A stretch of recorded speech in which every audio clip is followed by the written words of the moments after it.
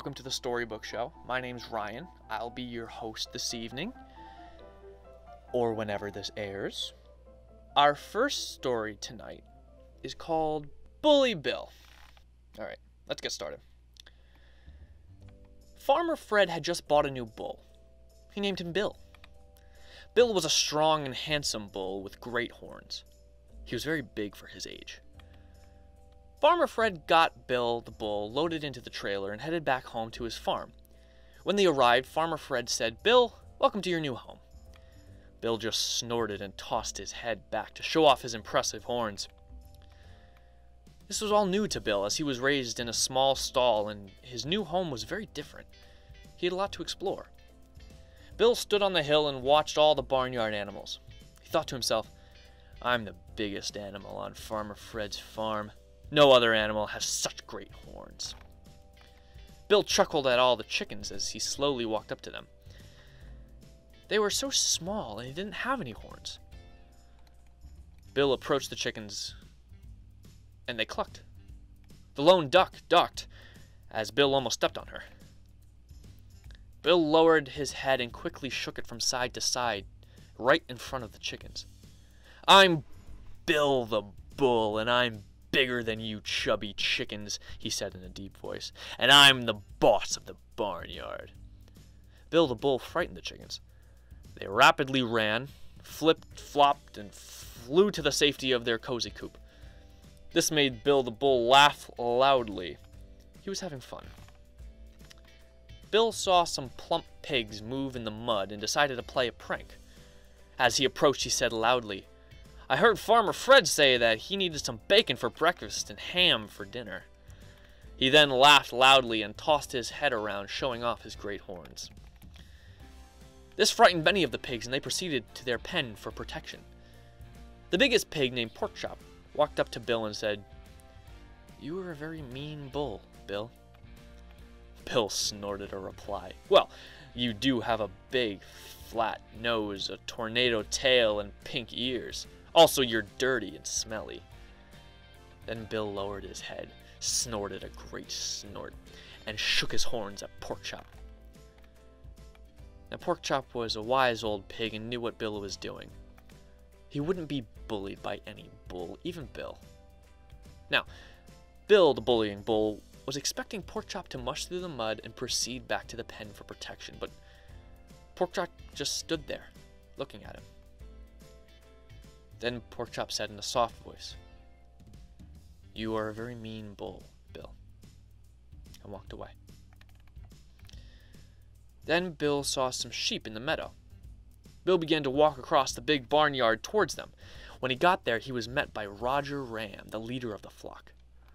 "I'm Roger Ram, rejoicing at meeting my newest neighbor on Farmer Fred's farm," he said in a very polite manner. Bill ran at Roger Ram, snorting and shaking his big horns, and said, "I'm Bill the bull, and I'm the boss of the barnyard." In a split second, Roger Ram rammed Bill the bullying bull between his two horns. Bill the bullying bull looked at Roger Ram and said, "All that white curly hair might give you lots of flair, but you ram like a ewe." And then Bill backed up, started to paw at the ground with his hefty hooves, snorted 7 snorts, shook his horns, lowered his now lumpy head, and Roger Ram and the others retreated from the meadow. Bill the bullying bull was proud of what he had done. All the barnyard animals were afraid of Bill. He was either threatening them with his size and big horns or making fun of the way they looked. It was not a pleasant day on Farmer Fred's farm, that's for sure. "I'm going to call him Bully Bill," said Henrietta Hen. "That's not nice," said Roy Rooster. "It's just being a bully yourself." "Well, we will work on something to stop his bullying," replied Toby Turtle. Roger Ram said, "I don't know what we can do. I rammed him, he called me an ewe." Dorothy Duck said, "He almost stepped on me with those heavy hooves. No one's safe." With tears in her eyes, little Patty Piglet said, "I heard I was going to be eaten by Farmer Fred. I'm scared." Porkchop said in a soft and soothing tone, "Don't worry, my friends. By the evening feed by Farmer Fred, Bill the bullying bull will become our buddy. Bill was having so much fun. He certainly was the boss of the barnyard. He looked around and saw a big barn with open doors, and he knew he had to let whoever lived there know that he was the boss of the barnyard. It was a bright sunny day, but as Bill walked into the dark barn, he couldn't see anything. This frightened him a little. He turned the corner around the door and boom! He was stopped in mid-stride. Bill recognized that he had just walked into something really big.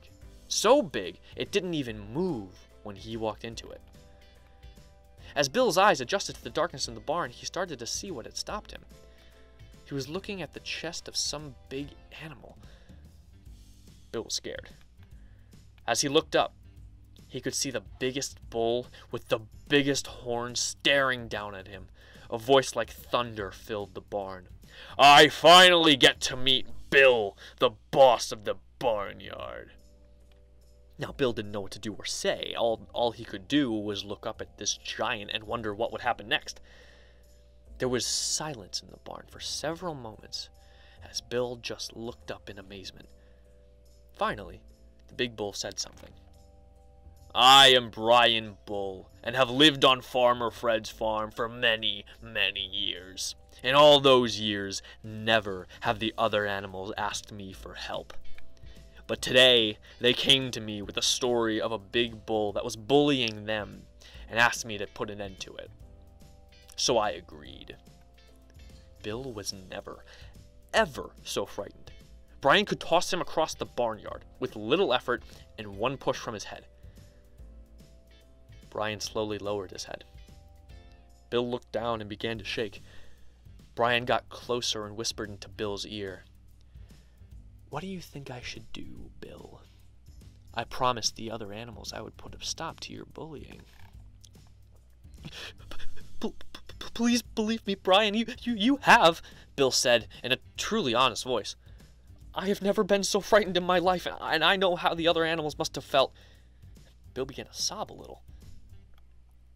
"I have learned my lesson, and I will go out and apologize to all the animals and ask them to forgive me."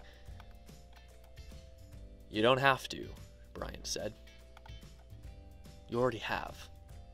As Bill turned around, he saw all the other animals standing in the doorway. Then the animals heard Farmer Fred calling to them for the evening feed. Porkchop walked over to Bill and said, "Hey there, buddy. Let's eat." The end. So, what did we learn? My takeaway from this is that just because you can do something doesn't mean you should, right? Bill was this big bull, right? And he came onto this barn, this farmyard, right? And he was like, "Man, I can do whatever I want. I'm huge. Who's gonna stop me?" Until he met Brian, who actually could stop him. But Brian had the right idea, right? He was the one he's just chilling. He's by himself. He's just hanging out, right? Nobody ever asks him for anything. But as soon as somebody does, what does he do? He helps them. He's bigger than Bill. So, what this tells me is that if you have the ability to help people, you should. If you are stronger or bigger than somebody else, that doesn't give you the right to bully them. In fact, not only should you not bully them, you should be actively looking for ways to help them. Thank you very much for tuning into this episode of the Storybook Show. Now, every book I'm reading on here comes from a website called Monkey Pen. This is not an advertisement. They are not sponsoring this, but it seems like a great website that's full of a bunch of children's books for free.